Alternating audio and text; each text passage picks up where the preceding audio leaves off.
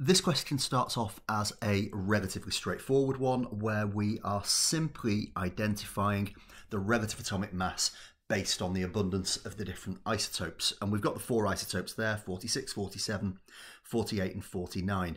So as mass spec calculations go, this is about as simple and as straightforward as you could expect. If we take a look at the working out, you're going to get a mark for that. And it is simply working through, as you can see on here. The abundance is a percentage on this, so we know we're going to be dividing by 100. Do bear in mind that on some questions, you're not given a percentage abundance, and you've got to work out what you're going to divide by. But I'm sure you'll see that on other examples that I go through. Now, once I put those in, I get my final answer of 47.8. I've answered to one decimal place, which is what the question requested, and actually a mass spectrum calculation, a mass number calculation will always be to one decimal place. But it is about reading the question carefully there as well. And it's also then about asking yourself the question, is it a reasonable answer? And we can see that our isotopes have a range of 46 to 49. The fact that my answer is within that range tells me that I am very much along the right lines and it is a reasonable answer. If I got below 46 or above 49, I would be going back and revisiting that calculation because I will absolutely know that I've made an error. Okay, moving on to 4.2 and 4.3. So in terms of the electron impact ionization, you do have to be able to write the equations, but there is a very, very similar pattern across all of them. You can see here that we have got the Ti going to Ti plus, and we're losing an electron. So we know we're firing high energy electrons at it, and they are knocking electrons off the outside of the titanium atom, 1 electron per atom in the vast majority of cases. I've actually still not got the mark here yet though, because I must include the state symbols. This has occurred after our sample has been vaporized when it goes into the mass spectrum.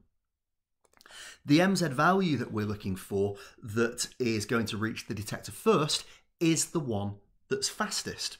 And the one that's fastest will always be the smaller isotope. And the reason for that is during the acceleration, they are all accelerated to the same kinetic energy. So smaller particles will move faster with that same kinetic energy as larger ones.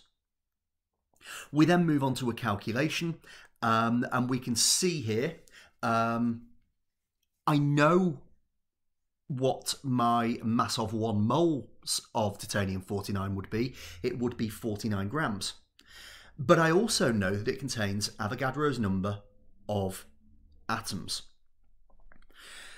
Read the question carefully as well, because we want to calculate the mass in kilograms of one atom. So I'm first going to convert my 49 grams into kilograms, and I've done that just here. And once I've done that, I can divide that by Avogadro's number, as you can see, and that's going to take me to my answer. Now, the official mark scheme rounded this to 8.1. If you take a look at the data, see if you can work out why that was the case. So it came out as 8.137 by 10 to the minus 26, and I've rounded it to 8.1 by 10 to the minus 26. We then move on to by far the most complicated part of this question, and it is only worth 3 marks. There is a huge amount of work that you need to do to get the credit for those marks. So let's take a look at it step by step. First of all, you've been given this equation. You might not be incredibly familiar with it. You won't find many examples of this within exam questions, but you are, hopefully, from all of the experience you've had elsewhere in chemistry, you are able to rearrange equations. So the first thing that we are going to do is make D the subject, because ultimately we need to know the length of that flight tube, and we've got enough data that we can find that out. I'm actually going to need to use the answer from 4.3. So when I worked out my mass of one atom of titanium-49, I got it as 8.137 by 10 to the minus 26. I'm going to bring that forward into this expression because we're going to work out the distance using the titanium-49 data. Now, what I have done here is highlighted the numbers so we can see where they come from. So the time of flight, we were told within the question, that's where I've highlighted in turquoise, and then we're dividing by the root of m, which is what we worked out for titanium-49, and then we're dividing that by 2 times the kinetic energy of an ion. And again, that was provided within the question, and that's therefore highlighted in green. Once I do that, I can work out my length of the flight tube, and I can see that it's 1.549 meters. At this point, I've almost got to go back to the beginning because I now need to use the information that we have there to actually consider the time of flight for the titanium-47. So I know that I can work out the mass. We actually did that. That was the whole of 4.3, doing it for titanium-49. So I'm going to take my mass, which I've converted to kilograms, divide by Avogadro's number, and I end up with 7.80 by 10 to the minus 26 kilograms. That's the mass of one atom of titanium-47.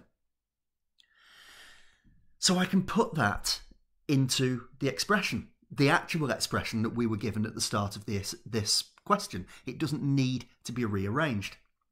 I've put that in. My kinetic energy is exactly the same as it was previously, so I include that within there, and I can now add D because the distance that these travel, the length of the flight tube, is going to be the same. They're happening in the same mass spectrometer. So I've now got all of the components that I need to work out the time of flight, and we can see here that that comes out as 9.61 by 10 to the minus 7 seconds. Again, I'm going to look at this and ask myself, is that a reasonable answer?